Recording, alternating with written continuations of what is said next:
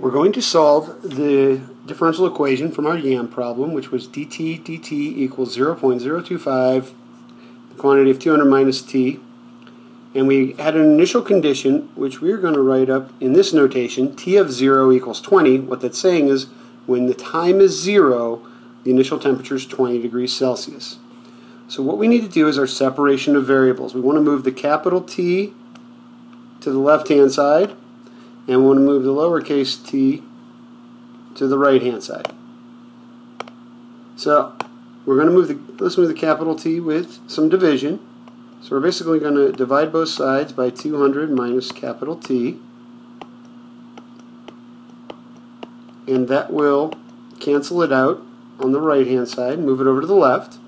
We also need to move the little dt, which we're going to do with multiplication. So multiply both sides by little dt, cancels out on the left-hand side. So we have dt over 200 minus capital T, and that's equal to 0.025 dt.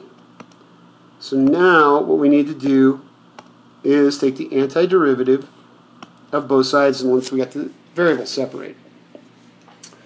On the left-hand side, the antiderivative, a lot of times I'll see this, natural log of 200 minus capital T, which is really close, but it's actually negative of that. The reason being because of that negative sign right there. It's essentially a chain rule. So if we were doing the antiderivative, we would use U substitution. On the right-hand side, we have a pretty easy integral 0.025 t plus c, which I'm actually going to call c1. And you'll see why here pretty much immediately. The first thing I'm going to do here is I'm going to move my negative sign. So I'm going to multiply both sides by a -1. Okay. Now what I'm going to do with that is, on the left-hand side, I now have natural log of the absolute value of 200 minus t.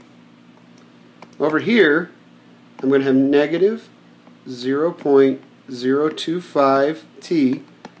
And I've got a net minus c1, but I'm actually going to write that as plus c2. And what I've basically done is let c2 equal negative c1. It's called absorbing a constant, because we like our constants to be as simple as possible, so we can always absorb them with differential equations. Now, we need to get rid of the natural log, so we're going to make both sides exponents of e. On the left-hand side, that works out really nice as we get 200 minus t.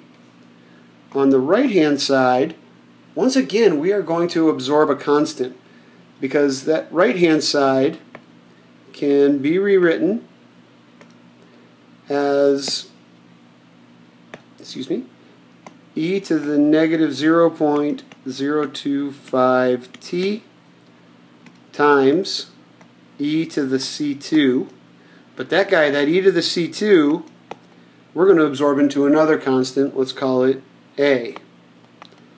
So a essentially equals, let's get rid of that.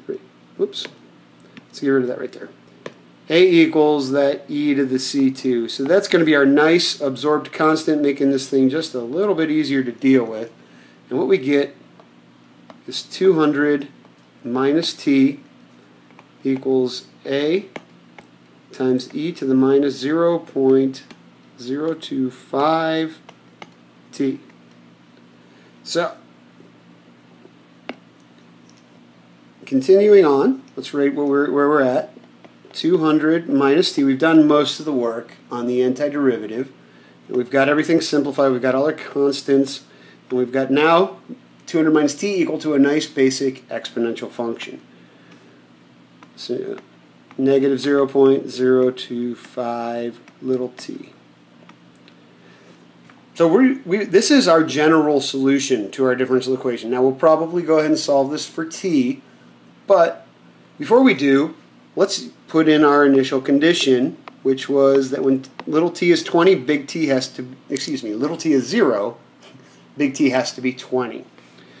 You can actually, once you've solved your differential equation, you can plug in your initial condition at any time you find advantageous. You don't have to solve for your output variable first to do so. So sometimes I like putting it in a little bit early and getting rid of that constant. And this is going to be AE to the negative 0.025 times 0. That actually is going to work out quite nicely for us because this part here is just e to the 0, and e to the 0 equals 1. So we have 200 minus 20, which is 180, equals A. And now we have our solution. We have 200 minus T equals 180 e to the negative 0.025 T. Well, we're used to seeing our equations solved for T. So,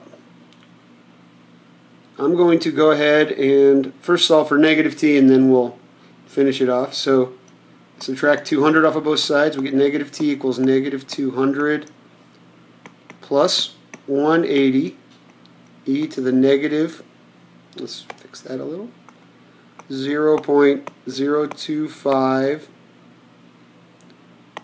T, and then multiply through by a negative just to get this equal to a positive T, and something we can plot if we choose to. So T equals 200 minus 180 e to the negative 0.025 T, and there is the unique solution to our initial value problem.